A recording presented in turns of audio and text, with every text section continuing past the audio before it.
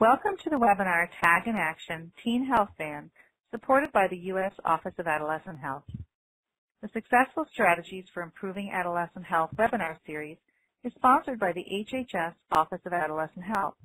This webinar is one of a series highlighting local, state, and national efforts to improve adolescent health and is part of a national call to action called Adolescent Health Think, Act, Grow, or TAG. My name is Emily Novick. As the team lead for communications at the Office of Adolescent Health, or OAH, I'm very pleased to be with you today to talk about TAG and to share information about a successful strategy to improve adolescent health. Our webinar today features the Teen Health Van.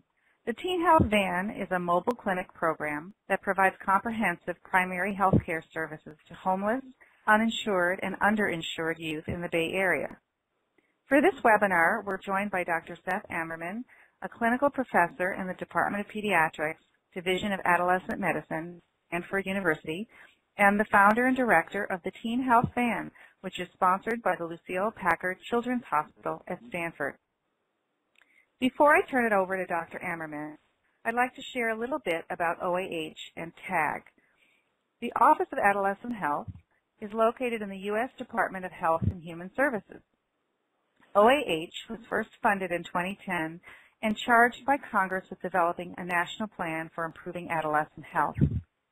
OAH has used its limited resources and the input of experts to synthesize about what works and spur action in support of adolescent health. The TAG call to action is a first response to that charge.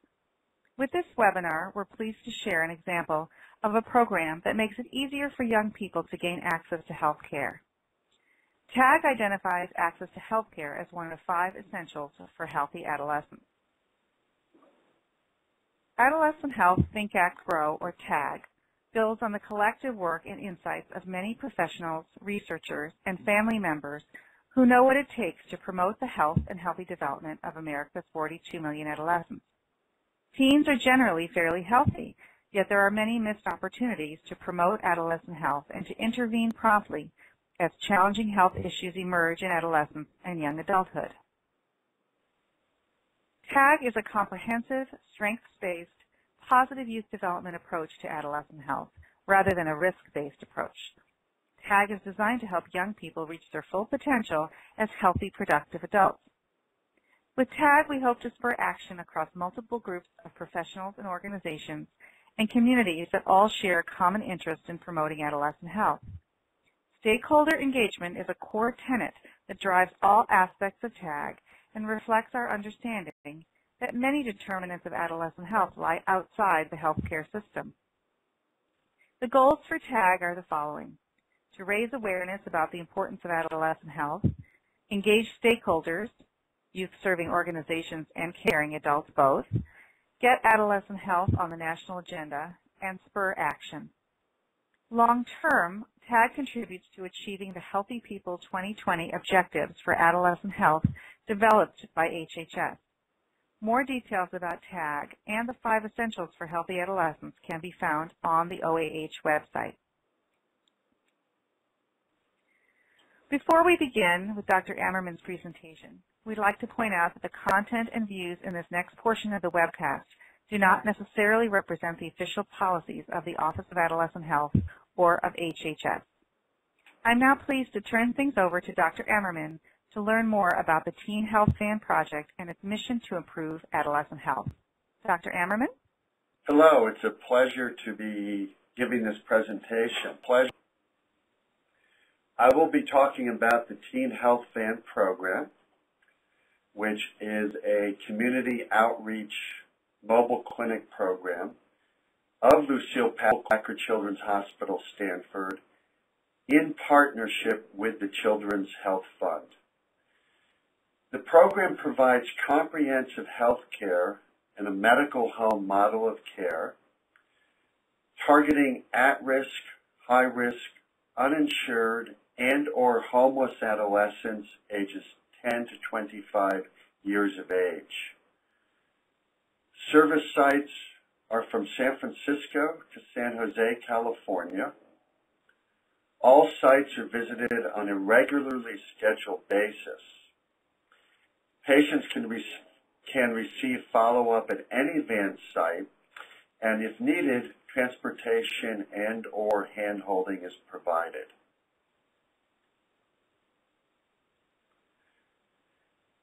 To give a little background about the Division of Adolescent Medicine at Stanford Children's and the Teen Health Van program, in 1979, the Division of Adolescent Medicine was established at Stanford. In the early 1990s, a community needs assessment by the United Way of Santa Clara County revealed that adolescents had the poorest health outcomes of any age group. This community needs assessment identified a number of barriers relating to this, including a lack of financial resources, lack of health insurance, lack of transportation, and the way adolescents think. A group of doctors lobbied the hospital to address this issue, and after persistent efforts, I would say we were kind of like gnats, the hospital agreed to raise funding to provide care to these underserved adolescents. Importantly, the Children's Health Fund of New York had launched the first solely pediatric mobile clinic. Realizing the importance of bringing care to adolescents, Lucile Packard Children's Hospital Stanford purchased an RV and retrofitted this as a mobile clinic. Back then, you could not buy mobile clinics. It would always be an RV that was retrofitted. The initial funding costs included the RV and the retrofit. Ongoing costs include gas, maintenance, and repairs of the vehicle, patient medications and supplies, and personnel. The Teen Health Van program joined Children's Health Fund's national network, and the Children's Health Fund now has mobile clinic programs in 17 states and Washington, D.C. From the outset, the Teen Health Van was set up as a medical home model of care. The adolescents that we serve have multiple unmet health care needs: medical, mental health, psychosocial, and nutrition and fitness. The method is to provide comprehensive and continuous care from an interdisciplinary team, which includes a doctor, male, a nurse practitioner, female, and I set up the program like this from the beginning because often adolescents, when they first receive care, prefer a provider of one gender or another. We often work with kids who have been neglected or abused, and until they get to know you, and very typically it's a female preferring a female provider or a male preferring a male provider. Usually after, of course, over time, they're fine with either male or female provider, but it's really nice to be able to give them that choice initially. Additionally, we have a licensed clinical social worker and a registered dietitian who is also a certified fitness instructor. At the time of service, we provide all medications and supplies. We don't write prescriptions. It would be sort of silly because the adolescents we see, they don't have insurance, they don't have money, they don't have, so for them to get medications or supplies elsewhere would be very difficult for them. We also give all needed immunizations. We draw labs, which go to the Stanford lab, and that's in-kind service provided by Stanford. We also do point-of-care testing on the van, which includes pregnancy testing, urine pregnancy testing, basic urinalyses, blood hemoglobin finger stick testing, and rapid oral HIV testing. And those are all very useful and frequently utilized tests on the van. We have, from the beginning, created a relatively seamless system for specialty care, specialty tests, so that if a patient needs a specialist, for example, let's say they came in with diabetes and need an endocrinologist, we are able to have them get care at the local county hospital if they provide the service, or through Stanford Children's Hospital, or in San Francisco at UCSF. And same for any specialized tests that are needed. Very importantly, we partner with community organizations and agencies who also serve these adolescents. It's a very nice collaborative model of care. So the agencies, they provide non-healthcare services, and I'll be getting more into that, and we provide health care. So the services we all provide are very complementary and important to patients. Before we started the program, we performed our own community needs assessment. And we gained perspectives from the various partner agencies who work with these youth, as well as parents, as well as juvenile hall providers, police, in other words, all the different folks that the adolescents would come into contact with on a fairly regular basis. But most crucially, we talked to the adolescents themselves, and they gave us a lot of insights into really what kind of care would work for them. And without talking with the adolescents, our program would not have nearly been as successful as it is. So being collaborative with the patients themselves, with the adolescents themselves, was really important and continues to be on an ongoing basis. What works, what doesn't work, how can we better engage the adolescent patients? And the best comes from the adolescents themselves. I will now be showing a short video about the Teen Health Van program so you can see it in action. I hope you enjoy this. Most of the kids that we see on the van have only had sporadic medical care, if any. We see a lot of obesity, which is most common in low-income populations. But on the other hand, we also see malnutrition from kids who don't eat every day because they don't have money, who are homeless. We focus on underserved, at-risk, high-risk youth, and uninsured, underinsured, and homeless youth.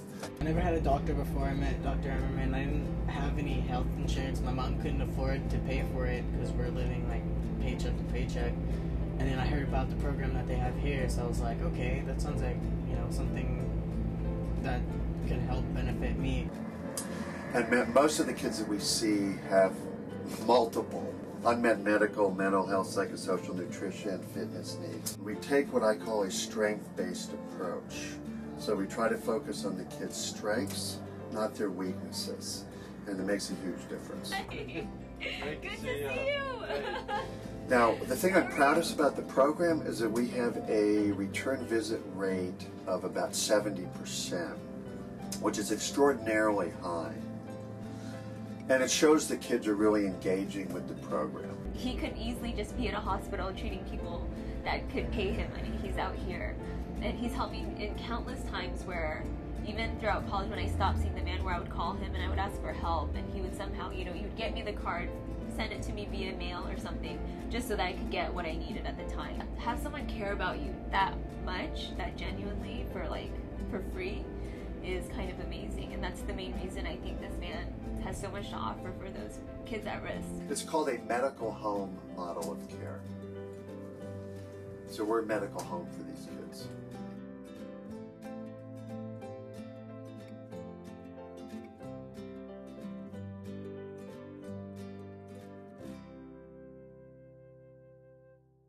Here is the mobile clinic that we have from our new one from a couple of years ago. And you can see it has the logos of Stanford Children's Health and Lucille Packard Children's Hospital and the Children's Health Fund. You can see Samsung there, who helped provide some of the funding for our mobile clinic.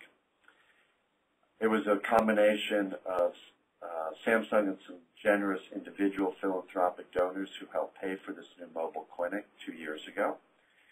And of course, the adolescent photos on the side, which make it very appealing to the patients. This is the inside of one of the exam rooms in the new mobile clinic. This is Rosa Maldonado, our assistant clinic manager and medical assistant. And you can see the exam table on the lower right, and it has stirrups for pelvic exams. We actually talked with the adolescents about the interior design because we wanted it to be teen-friendly and appealing, and they actually helped pick out the colors and the patterns there. You can see to the right of Rose's head above there is a monitor. We're able to use mirroring technology to engage the adolescents with, so they can see actually what we see when we're examining their eyes or skin and so on. They really enjoy that. We have a printer down in the far left, so we're able to print out using Wi-Fi a variety of different patient-related handouts, and it's Wi-Fi connected to the laptop you can see on the lower left corner. And all this modern technology is very engaging and helpful for the care we provide. Some of the success and important factors essential to the success in working with adolescents, we specifically utilize a strength-based approach. The adolescents we work with often have had difficult and chaotic lives, and sadly most of them are used to hearing how they've messed up or that they're losers.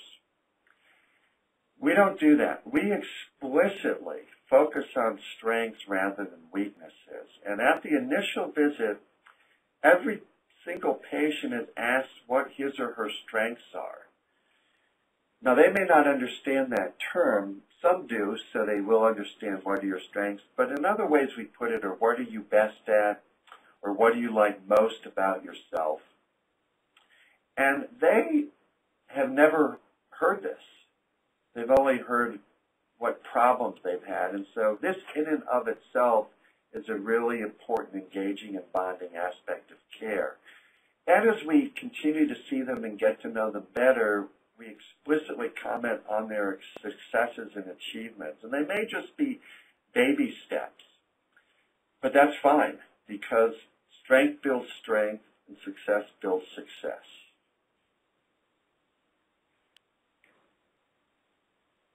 In working with adolescents, we provide adolescent-friendly, respectful, and non-judgmental services. Unfortunately, a lot of the adolescents we work with have had the opposite experience, where they've gone to get care and it hasn't been that friendly or respectful, and it has been judgmental. And of course, they're not going to engage with that, and they're not going to go back for care. We provide care that is socially and culturally appropriate. As one example, we have a large Latino population, and most of us speak Spanish, and that is helpful. We maintain privacy and confidentiality and discuss confidentiality up front with all patients. We also provide small incentives for patients to undergo a comprehensive history and physical, or to complete their immunization series. And it's things like movie tickets or gift cards. And these incentives are important because they can't afford these things. You know, nowadays, for two people to go to the movies and buy popcorn and a drink, you're talking $30, $40, if not more. And it's such a teen thing, an adolescent thing to do, to go to the movies. So by using these small incentives, really helps them engage again with the program. We also, with all of our sites, we have peer outreach and counseling. Adolescents respond particularly well to this. So most of the adolescent patients, when they come in for care, they realize that healthcare providers, the agenda really is just, we want our patients to be healthy. We're not their parents who they may have issues with. We're not their teachers who are, of course, grading them. We're not their probation officer and so on. Our agenda is just for them to be healthy. They get that, and with that, they're more or less willing to listen to us, I think more so over time as they get to know us. But the peer counseling really adds a whole other dimension, and is very complementary to what we healthcare providers say. I wouldn't say it's better, but nor would I say that what I say is necessarily better. So the peer counseling and the provider counseling really act in a very complementary fashion. And I would add that all of our peer counselors have formal training in healthcare issues. So they're giving out accurate information, but they're also giving their perspective on it, which really matters. We do ongoing youth outreach at all of our partner sites. So new youth who are involved in the sites know about the program, as well as new staff and other folks to help promote our program. And we promote each other's programs, because we'll see kids who don't know about the community agency we're working with. They may just happen by, and we're able to promote their services, and all of our site partners promote our services as well. And very importantly, we have fun. We will tell a joke on occasion. We'll be light, and adolescents really appreciate that. Even if there's serious issues involved, they enjoy having a little bit of fun, and we do too. And that makes it a more kind of relaxed environment which they enjoy.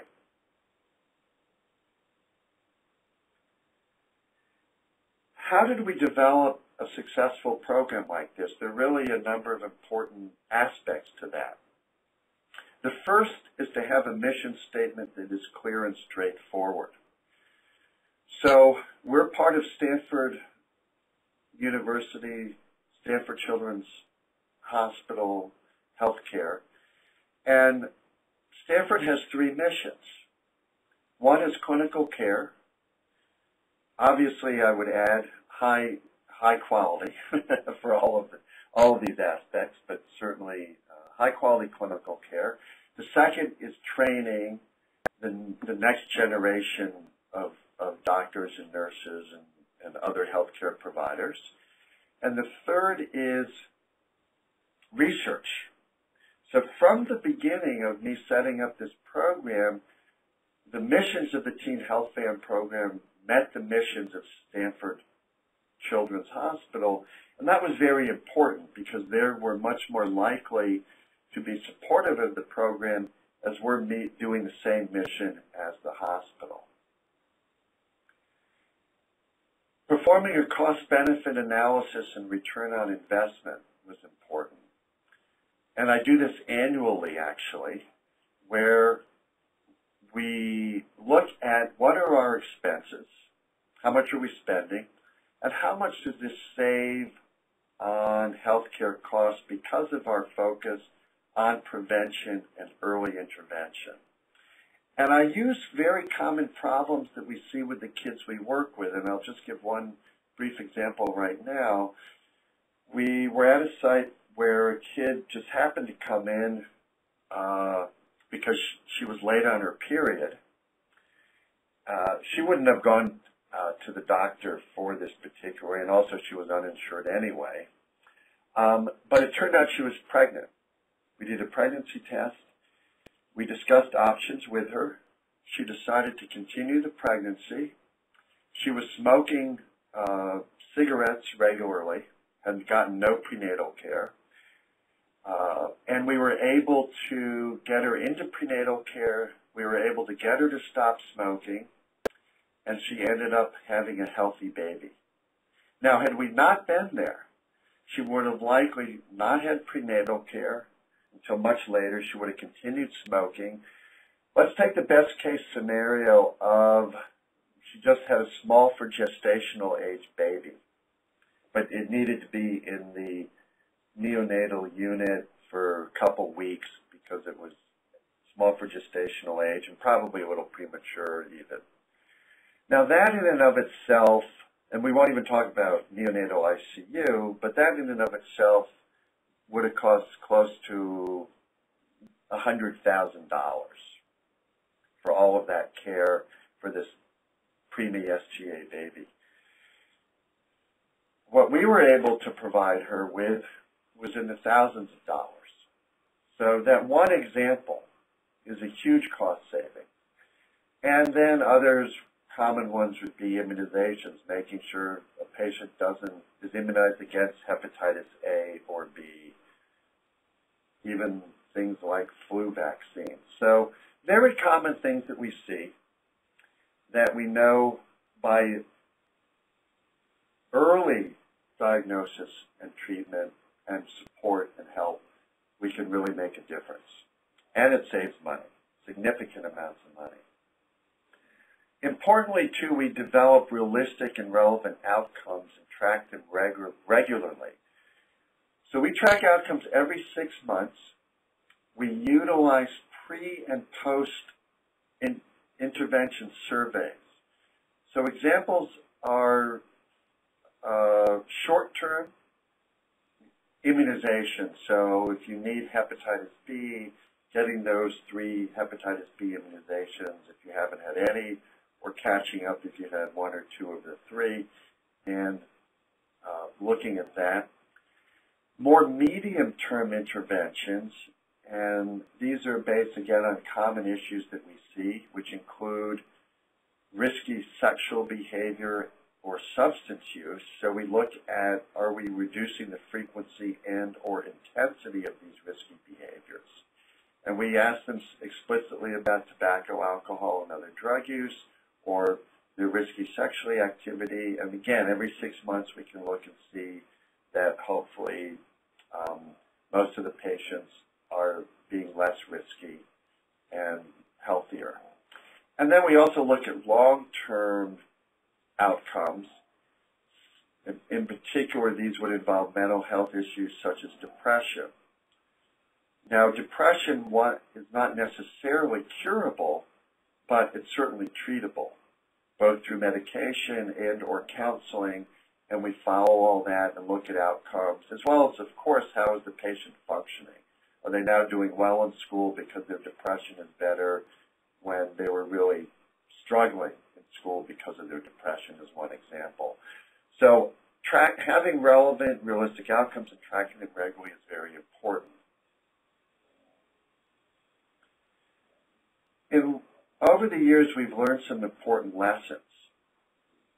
First was finding natural allies and engaging them in our work. So it turns out that Stanford Children's Hospital has actually 7 different hospital auxiliaries, and they raise money for hospital programs. And they have consistently provided both financial support, which is important, but also moral support. They literally let the hospital administration know how important this community outreach program is. Yes, the hospital does fantastic work inpatient and saves lives daily inpatient, but equally important is the work outpatient and ultimately helping these patients lead healthy, productive lives as adults. Additionally, child psychiatry provides free care for patients in return for bringing their trainees as part of the community psychiatry rotation. This is very important for our more complicated mental health kids to have a child psychiatrist involved. So it's a win-win. Trainees get to be out in the community, and we get free health care for more complicated psychiatric patients. As I mentioned, we collaborate with a variety of different sites, and it's very important that a person be designated as the teen health band contact person. So whoever this person is, I meet with them on a regular basis. Typically it's every 6 months to discuss what is working well and what could be going better. And this includes designating the adolescent or peer health educators or other adolescent leaders and getting their input too. And as you know, sometimes community partner sites can change, the personnel can change, their outlook can change, and so on. So this is important that we're keeping in touch formally regularly. I work very closely with the development team of both Packard Children's Hospital Foundation and the Children's Health Fund for gift and grant funding. Since we essentially don't bill for any of our services for patients, we have to raise all the money, and that's done through gifts and grants. I work very closely with media relations at both my hospital and Children's Health Fund to be known in the community. And that really gets people interested, and the more the program is out there and people know that you're helping those who need help, the better. And I invite interested persons and potential donors and donors to see the program in action. It's one thing for me to talk about working with high-risk youth or uninsured or homeless youth, but on another level, when they come out to the mobile clinic and see the kids, and if they have kids and these kids look like their kids, and it's really eye-opening. And just to see the mobile clinic, you saw the inside exam room, which is beautiful, of our new mobile clinic. I sometimes have donors come in and say, hey, this is nicer than my doctor's office, which is great. They enjoy that these kids are actually in a really nice environment, getting care in a nice environment. This is a website to find out more about the Teen Band program, and you can feel free to contact me as well. My information's on the website, and I again want to thank you very much. Thank you, Dr. Ammerman, for sharing that overview of the Teen Band's efforts to improve the health of adolescents. Now we'd like to take a few minutes to ask some additional questions. First, why did your organization make a priority of adolescent health? That really came out of the United Way's community needs assessment that I mentioned. It was kind of a surprise to everyone that adolescents had the worst health outcomes. Now, part of it is developmental. Adolescents are not adults. They're not miniature adults. They don't think like we do. And they, with our focus on prevention and early intervention, adolescents don't think like that. They go to the doctor when they need to or have to, but otherwise, typically, adolescent health care is very sporadic at best. And so by using a mobile clinic model and going to them, and a good example is the patient I talked about who just came in because she was late on her period, that we could then get into all her other healthcare issues, but she would not have otherwise gone out that way. And so the hospital realized that we could really make a difference in improving adolescent health care with underserved kids in particular using a mobile clinic model.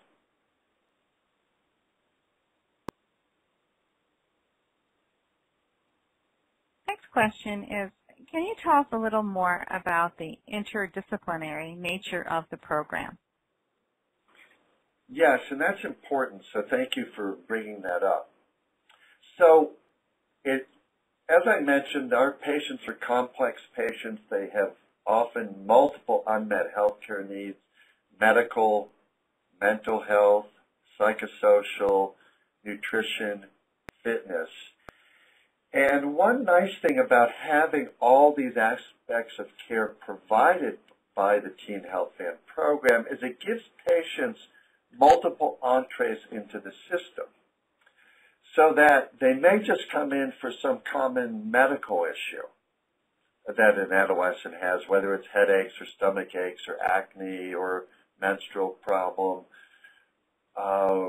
or they may want to be seen more for some mental health issue like depression or anxiety or ADHD, excuse me. Or they may have psychosocial issues like family problems or school problems or relationship problems with their boyfriend or their girlfriend, and things are not going well. Or they may be overweight and want help with their weight, or they may be malnourished because they're homeless and aren't eating every day. Or they just may want some information about what's healthy in terms of eating. And importantly, what we found is actually kids are very interested in the physical activity and fitness issues. So depending upon their main interests, they may have the entree through the social worker if it's psychosocial mental health, and then she will talk with them, do a visit, and then say, hey, it seems like you may have some medical issues. Good to see the doctor or the nurse practitioner, or maybe nutrition fitness, or they'll start with the RD, registered dietitian, and then she'll send them into the social worker or to see us medically, or they start with us medically, and then we will refer them into the social worker or the registered dietitian. So having that interdisciplinary team and allowing kids to access whatever they feel like is most important first really is helpful. We let them know from the outset, by the way. Let's say they come in for a medical issue. Even if they don't need or want to see the social worker or the dietitian that visit, we will still introduce everybody as the team. That way they know we all work together, and that should something come up in the future, or if in the future they do want to talk with another provider, it's there, and that we work together. And we found that a very good strategy as well.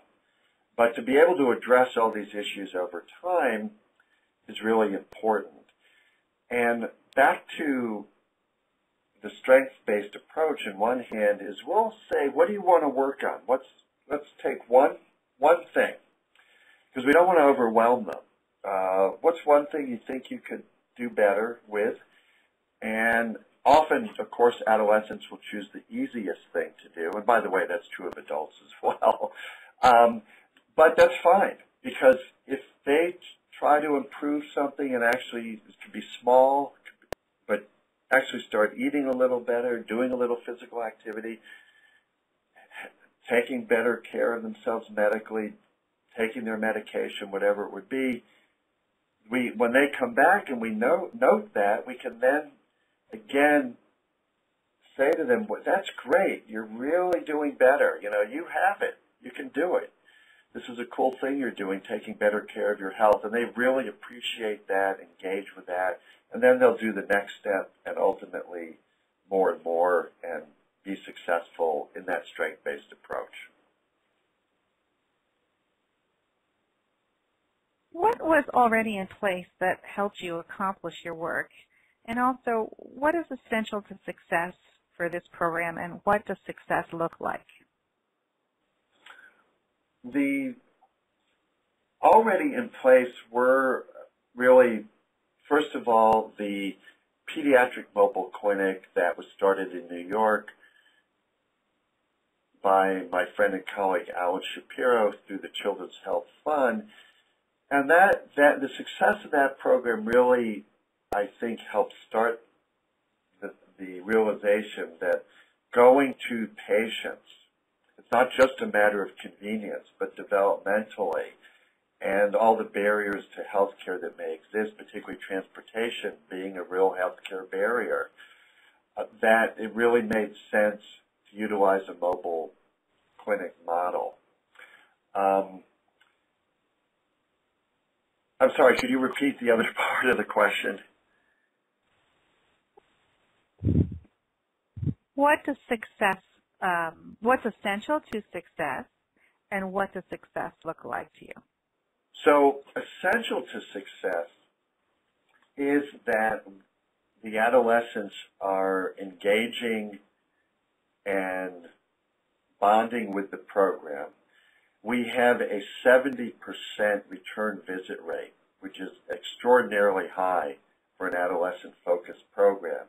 And that's the thing I'm proudest about the program, because it means they really have engaged and are willing to come back. And those 70% who come back really typically have the multiple unmet health care needs. And the fact they come back on a regular basis. And I would add that kids are in our program an average of about 2.5 years. And also tracking the healthcare outcomes to really demonstrate that we really are improving their health. I think those are the main factors to let you know you're being successful. Can you share with us what are your top 3 lessons learned from working in this program? Yes. Number 1 is being very collaborative with patients. Talking with them regularly, meeting with them, really hearing their points of view about what's helpful, what's not, how can things be improved, what do they like, what they don't, really matters. A lot of people write off adolescents. You know, of course they would talk with their parents and other folks, but you got to talk with the adolescents themselves. And that has really been an important factor. And I would mention one other thing that we are currently involved in. We got a grant to do a texting health intervention because, of course, all adolescents pretty much do these days is text. And even our homeless adolescents, almost all of them have smartphones. And we, in collaboration with them, developed this texting health intervention, and they could choose a couple of topics they wanted to learn more about and improve their health about, of 15 different common topics that we see with patients.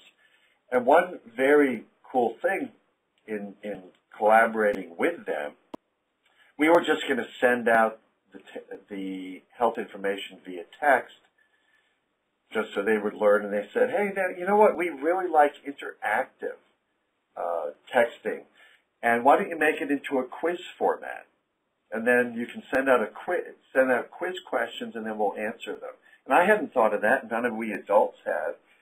And so we revised the information to send it out in a quiz format, and it's been a very successful program.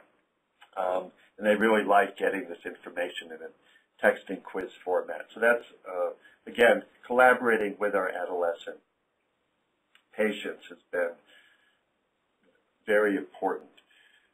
I would also add a second thing related would be the peer health education and outreach. That's important to adolescents to have those peer connections of someone who they feel they can relate to, but who also is knowledgeable and can give them kind of no-nonsense advice and talk about how they approach similar issues. So that's also an important factor. And then really the collaboration with community agencies. When I was first starting up the program, I thought I might just go to where homeless kids hang out, and we'd park the mobile clinic and they'd come in, but someone pointed out to me that, you know, they don't know who you are, and even if you're Stanford, and they have a lot of trust issues, and they're really not going to come. But if you partner with agencies that are already working with them, who they already know and trust, and who can promote your program, that will really make a difference. And it has, and that's been that collaborative model has been very important to success. What is your advice to others who would like to do something similar to what you've done? I think that a few important things are to get the buy-in, so to speak, from your home institution. So if you're working through a hospital or some kind of healthcare setting, to get that kind of buy-in, which means, again, you're going to need to, as much as possible, have the same mission or missions. Again, in our case, it was clinical care, training, and research, all of which are I think, important. But different institutions will have somewhat different missions, which is fine. Doing the cost-benefit analysis, because it's very hard to start up a new program without showing there's going to be at least some neutral costs there, or some even benefit. Now, I would add with that, our hospital, we're saving $10 for every dollar we spend, but it's not going to my children's hospital or the Children's Health Fund. It's going to the healthcare system. We're ultimately long-term saving money by preventing chronic illness or other serious healthcare problems.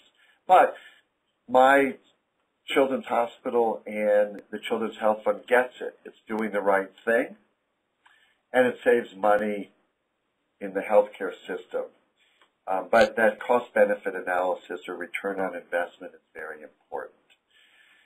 And then, again, finding natural allies within your system who will support the program. And, of course, making it adolescent-focused, friendly, non-judgmental is really important so that adolescents will want to engage with the program. Last question. How can the Office of Adolescent Health help to inspire more state and local leadership on adolescent health issues? Another great question. And as you mentioned at the beginning, there are 42 million approximately adolescents in this country. And I think that by providing more both webinars like this about adolescent health, also in-person trainings, and one thing that I've seemed to experience is that a lot of services for adolescents tend to be siloed. In other words, you've got maybe behavioral health folks doing some, providing services, but they're just doing behavioral health, and then you've got your medical folks just doing the medical part of it, and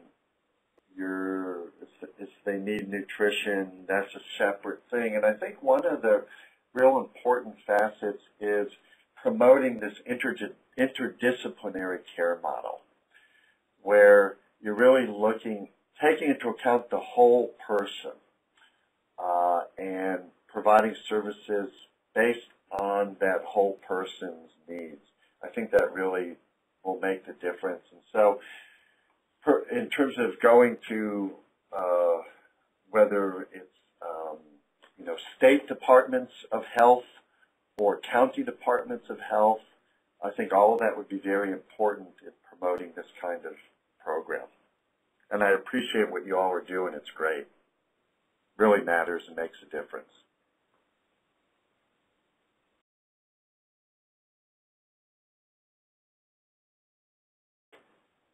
On behalf of the Office of Adolescent Health, I want to thank you for joining us to learn about OAH and TAG and to hear about the wonderful work going on in the San Francisco Bay Area.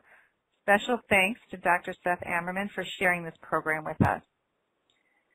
The TAG effort continues, and we invite you to get involved and spread the word about TAG within your professional networks. Here are a few of the things that you can do. You can explore our website, read and share the TAG playbook. Join TAG on our website and get email updates. Watch and share the Tag Talks videos with your colleagues. Notify your colleagues and grantees about TAG.